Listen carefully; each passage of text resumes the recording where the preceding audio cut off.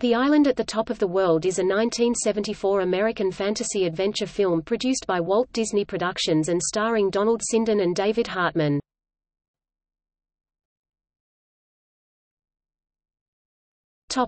Plot. In London in the year 1907, a British aristocrat, industrialist and millionaire named Sir Anthony Ross, Donald Sinden, hastily arranges an expedition to the Arctic to search for his lost son Donald. Donald had become lost on a whaling expedition to find the fabled island where whales go to die. Sir Anthony employs the talents of a Scandinavian-American archaeologist Professor John Evarson, David Hartman, and Captain Bru, Jacques Marin, a French inventor, aeronaut who pilots the expedition in a French dirigible named the Hyperion, which Captain Bru invented. Upon reaching the Arctic, they meet Umiak Mako Iwamatsu, a comically cowardly, brave Eskimo friend of Donald's, and trick him into helping them join in the search. Ultimately, the expedition becomes temporarily separated from Captain Bru, and discovers an uncharted island named Astrogard, occupied by a lost civilization of Vikings, cut off from the rest of the world for centuries. The Vikings capture Sir Anthony and Evarson, but Umiak escapes. Shortly thereafter they find Donald, but are nearly put to death by the fanatical Godi, pronounced Godar, a religious soothsayer, authority figure. The three men, Sir Anthony, Evarson and Donald, are saved from being burned alive by a brave and beautiful Viking girl named Freya, with whom Donald is deeply and mutually in love. They escape, and are rejoined by Umiak and eventually find the whales' graveyard, but are attacked by killer whales. Here they are saved by the sudden reappearance of Captain Bru, but they are still being pursued by the angry Godi and his rather unwilling warriors. Finally, Godi is killed by the explosion when he shoots a fiery arrow at the Hyperion, but the Vikings will not let the expedition return to their world unless one of them remains behind as a hostage. Evarson, however, willingly volunteers to stay, because this is a chance to live history. Evarson also points out that if someday mankind is ever foolish enough to destroy itself, places like Astrogard may become humanity's final refuge. Sir Anthony, Donald, Freya, Captain Bru and Umiak, are allowed to depart in peace, promising not to tell the outside world about Astrogard. As Evarson heads back to Astrogard, he turns to look back just in time to see his four friends move further and further away until they vanish into the Arctic mist.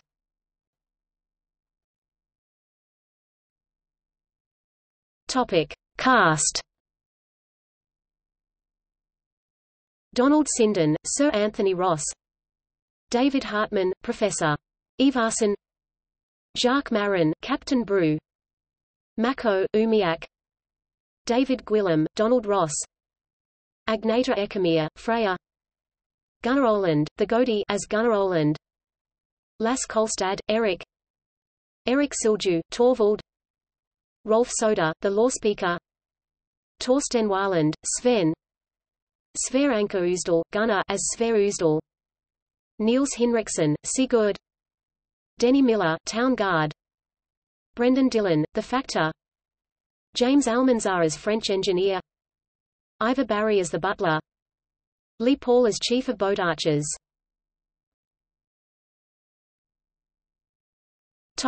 Production. The film's pre-production lasted for several years.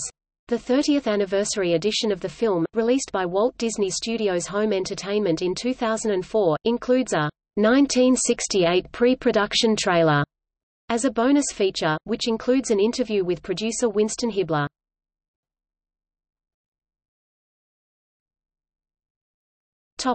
Writing. The film was based on the novel The Lost Ones, written by Ian Cameron, set in the location of Prince Patrick Island.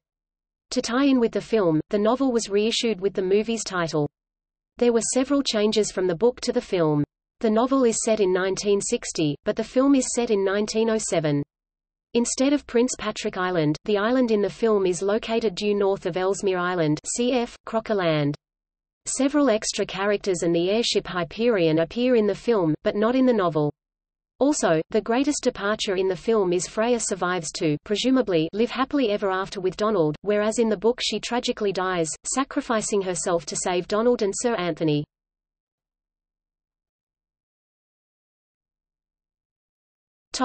Release. The film, which was produced by Walt Disney Pictures, was released together with Winnie the Pooh and Tigger 2 in a family-oriented roadshow package.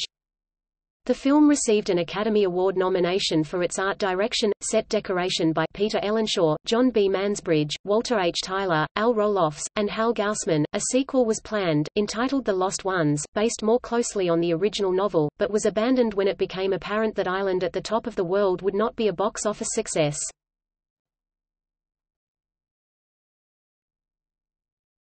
Topic: Reception. The film presently holds a 43% Rotten rating on Rotten Tomatoes based on 7 reviews. Nora Sayer of The New York Times wrote, "At moments, the Scandinavian actors seem slightly hampered by having to speak so much Old Norse, but their dragon ships are first-rate.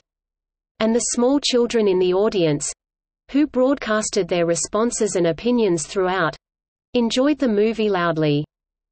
Variety stated, "Turning to live-action fantasy and stunning use of special effects, Disney comes up with a first-rate entry for the general market in this imaginative meller filmed partially in the Arctic." Gene Siskel of the Chicago Tribune gave the film 1.5 stars out of 4, calling it a 20,000 Leagues Under the Sea ripoff, with David Hartman contributing, "one of the year's worst performances by an actor." Kevin Thomas of the Los Angeles Times called it, "the best live-action feature from Disney in years. A lively, imaginative epic adventure of much charm and wide appeal, it marks a refreshing departure from the studio's all-too-frequent blend of coyness and cut-rate production values and special effects." Gary Arnold of The Washington Post wrote that the film, "gets by if you don't mind an essentially passive, pokey approach to adventure," and called the accompanying featurette Winnie the Pooh and Tigger 2, "a livelier and more amusing film." Jeff Brown of the Monthly Film Bulletin wrote that the movie tells its tale with abundant good humor and is a constant visual delight.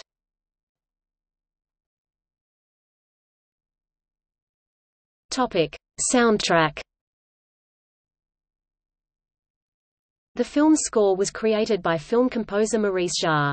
This was Jarre's first score for a Disney film. The score featured sweeping themes that were tinged with ethnic string and percussion instruments that helped to portray the various cultures represented in the film.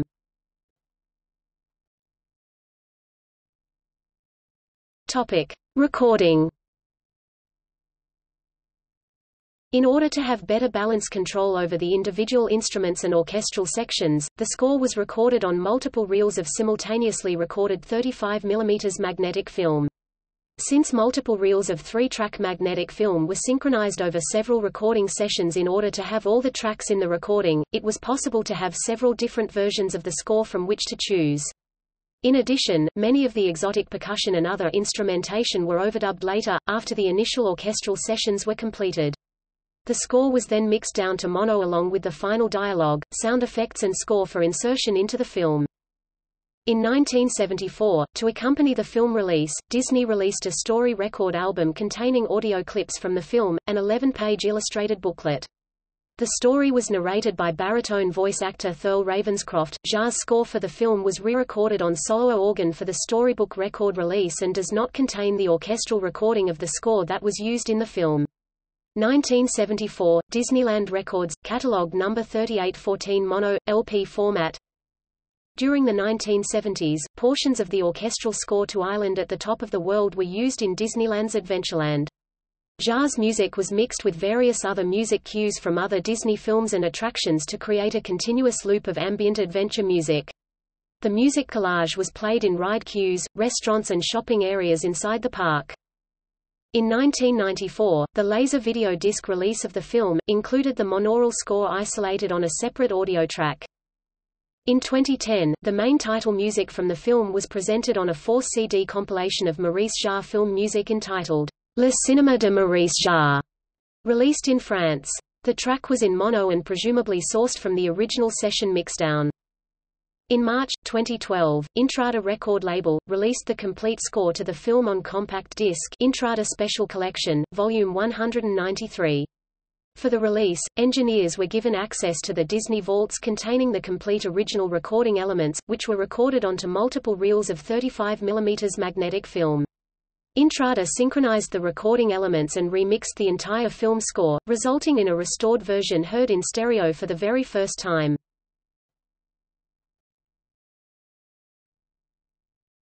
Topic: Cultural references.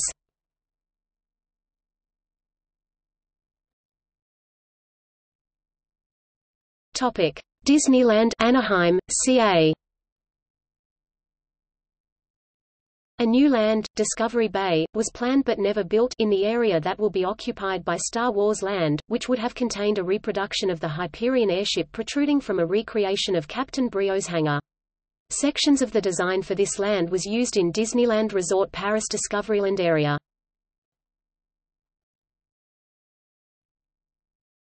Topic: Disneyland Paris. The Hyperion airship was recreated at Disneyland Resort Paris in the Discoveryland area of the park, and was at its time in 1992 considered as the largest prop ever at any Disney theme park.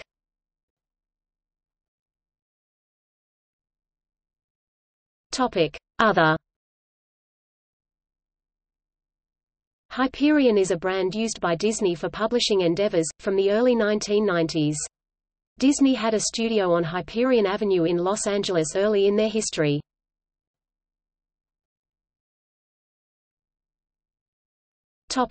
See also: List of American films of 1974, The Sanikoff Land film.